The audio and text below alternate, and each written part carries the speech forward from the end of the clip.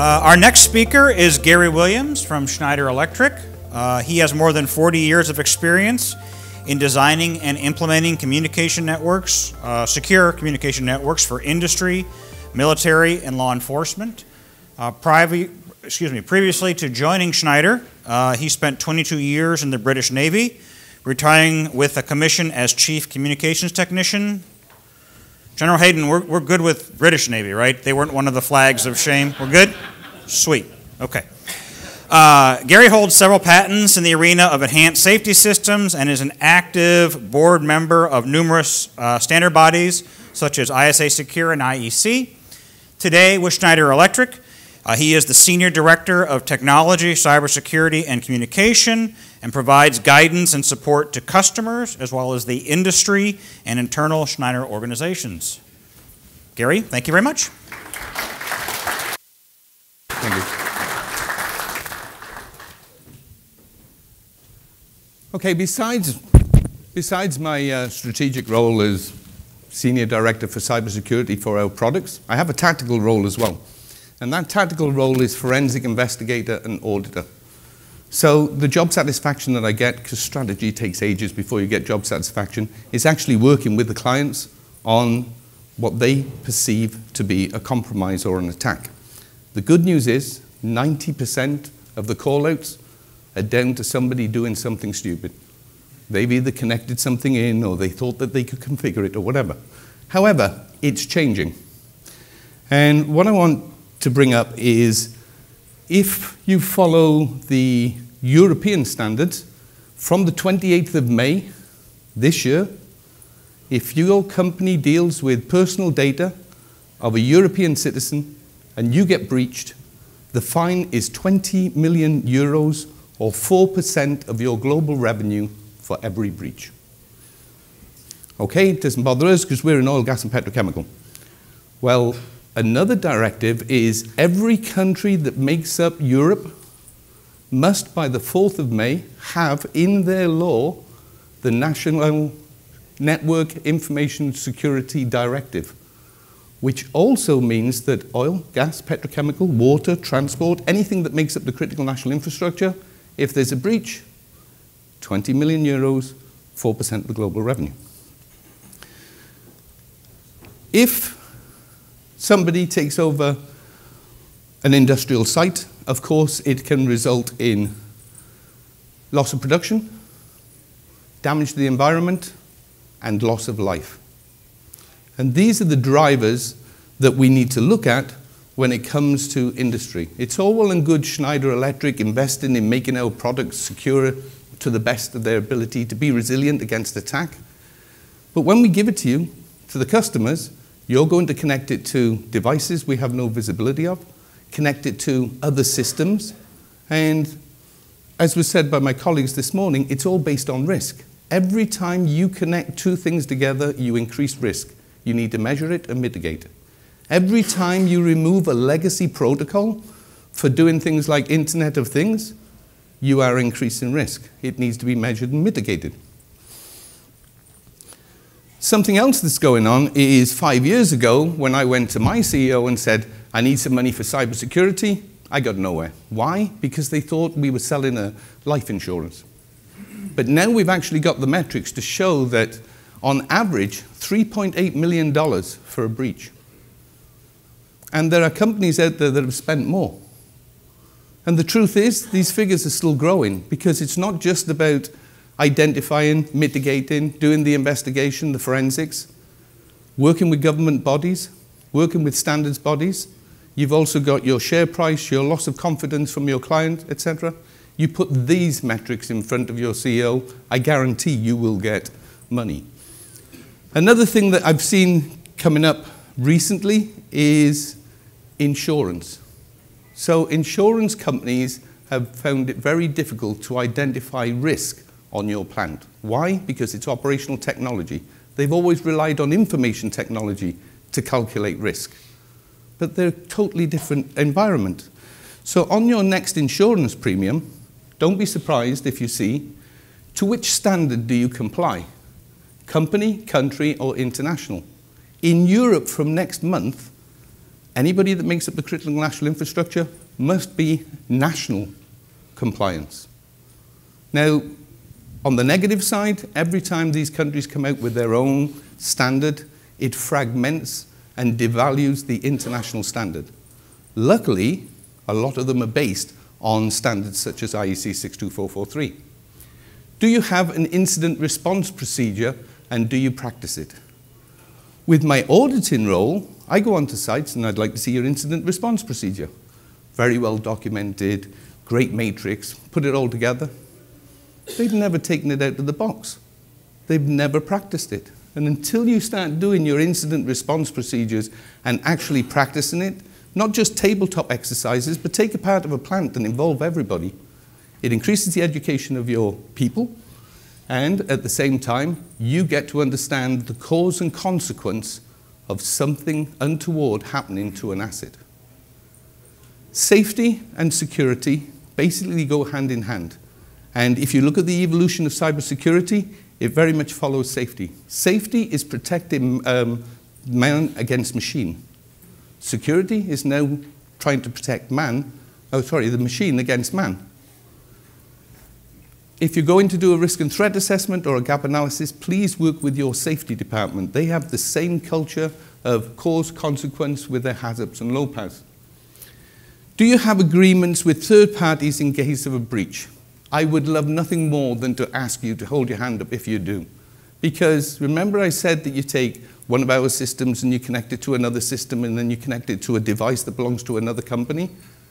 If that is breached, do you have the expertise on site to be able to respond? The chances are not. And so when you go through these incident response procedures, you actually identify your gaps, and then you should reach out to the vendor, put something in place that if this was to take place, can we call you? Who do we call? What's your response time, etc. And then finally, do you have an exercise of patching methodology? So when I got the questions, I picked up the phone and rang Lloyd's of London and said, really impressed, great renewal notice. Where did you get the information from? You've never been able to measure risk in our industries. And the answer was IEC 62443. Somebody actually read our own standards and identified the risk. So now, there's normally 10 questions on these renewal notices. Depending on how you answer this, depends what the cost is going to be.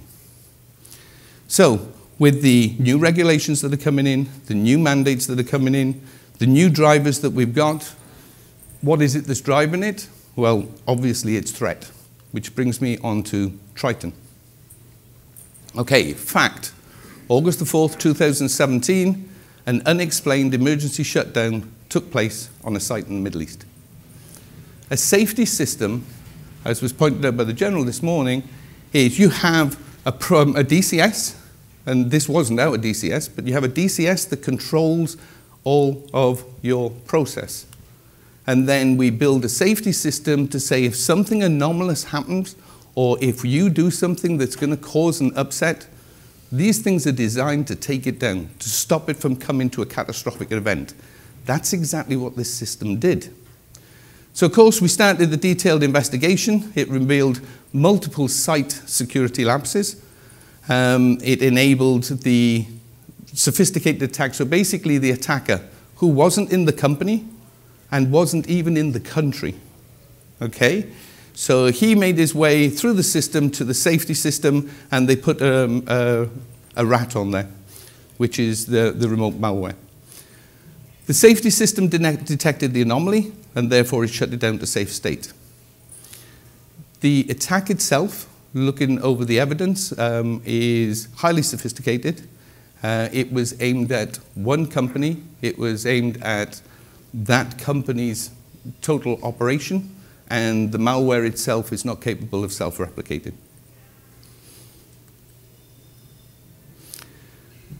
When it happened, you'll have seen the Schneider Electric decided to go totally public. Why? Well, when we saw this, the first thing you think is, well, it's our piece of equipment. We need to go in there and find out what happened. You know, what was the intent? But when we did the investigation, the safety system is there for a purpose, to protect any catastrophic incident caused by something malfunctioning or intentional attack within the DCS. This attack, the TRITON side of it, is only a small portion of the larger intent.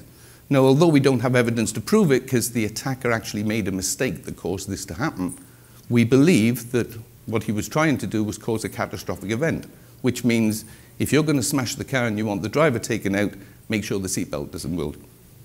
So it's a much bigger picture. So we decided to go to you, to the government bodies, we're working with the standards bodies, and we're saying that this is an industry problem. And it is an industry problem. And the reason being is that the distributed control system was one vendor. The safety system was ours. But for that operator to get in there, for the attacker to get in there, just sit back and think a second. When he comes in over the internet, he has to come into your company, and then from your company, he's got to get down to your DMZ, and then from the DMZ, he's got to get into your process area, and from your process area, he's got to get into your safety area. It's huge. The amount of resources and time required to be able to take out one company is enormous. So the question is, could it have been stopped? Well, I'm not going to contradict the general, so there's no such thing as a completely secure system. However, if you follow best practices, policies, and procedures, and you've broken your network down into zones and conduits, this is the ISA 99 Purdue model, and you look at the enterprise, the site business, and then at layer 3, this is where your DMZ is going to come in, and from there on down, it's all to do with your process. So that attack that I've just mentioned means that the guy had to compromise the enterprise system, compromise the next, compromise the next, compromise the next, and only then could the attacker got to the safety system. Now, there is one caveat I'll put on this. If you have a safety system that's followed this model, and because you need your Microsoft patches or your antivirus, if you connect that bottom layer to any layer above, you're increasing risk, and it needs to be measured. So from a document perspective, it's very easy to show a segmented architecture, but in practice, is it really done? Do you actually bypass 3 of these layers in order to facilitate the Microsoft patches and the antivirus because it saves you time and resources? We appreciate the financial saving. We appreciate that you might not have the necessary skill set on the plant, but every time you bypass one of these, you're increasing risk. So let's go back to the attack. Very sophisticated. It required a long time frame. This was not something that the hacktivist did. This wasn't done for monetary gain. And in IEC 62443 security level perspective, it is a level 4 attack. Because this attack took place near enough on 2 years, and they had to compromise the whole system in order to get down to the safety system. Had the system been segmented. However, we know that the systems that we're talking about are 30 and 40 years old. They were never designed with security in force. Is it feasible that on this particular site they just had one flat network? In which case I only have to compromise 1 or 2 layers. But whenever you're looking at your DCS, you have a responsibility that if you're going to connect one vendor to another, if you're going to connect 2 devices or 2 systems together, it's going to increase the risk. You need to measure it and you need to mitigate it. We don't expect you to have the answers, but reach out to the vendors because they will help you because they have a liability too. This is definitely a level 4 attack. It is the control system. It is the safety system. So what we did is we reached out and using our friends in the press, we've come for a call to action. The ramifications of TRITON extend far beyond any one site or system and supplier. As we saw with the Ukraine, as we saw with this attack, it's one site that they were taken out. We believe this was politically driven, but we've no proof because the guy made a mistake.